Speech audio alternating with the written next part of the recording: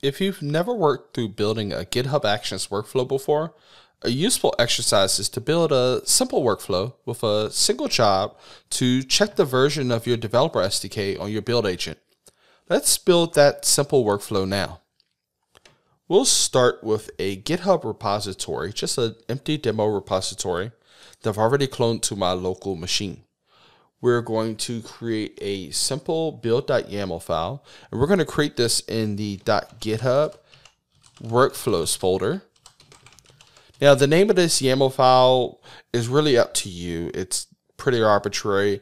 It doesn't have to be any specific name to work with GitHub Actions. Now, within here, we just need to specify a couple things to get this basic workflow going. We need to specify a trigger when you want the workflow to start. So I'm going to use the own keyword to specify a trigger, and we want this workflow to be triggered when we push a commit to this repository. Next, we're going to specify an array of jobs using the jobs keyword. We're going to specify our first job, and I'm going to literally use the identifier first job. And then within that, we're going to have an array of steps. Now, this first job, we are going to also specify where this job's going to run. For our purposes, we can specify all types of labels for the type of agent we want this job to run on.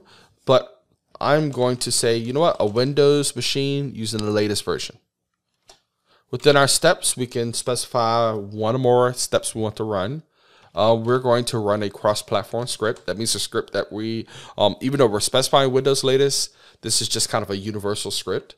So we'll say node version and an npm version. So we're just going to say, hey, for this build agent that's running this workflow, check the version of node on it, check the version of npm on it.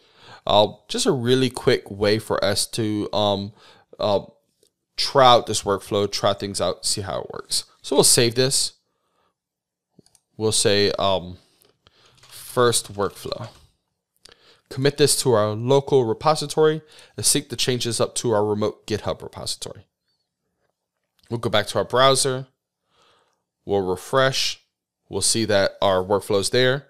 So if we go to GitHub Actions, we'll see that our first workflow has kicked off. There's build YAML. There's our first job. It's using an identifier. Wonderful. It's looking for an agent with the label Windows latest.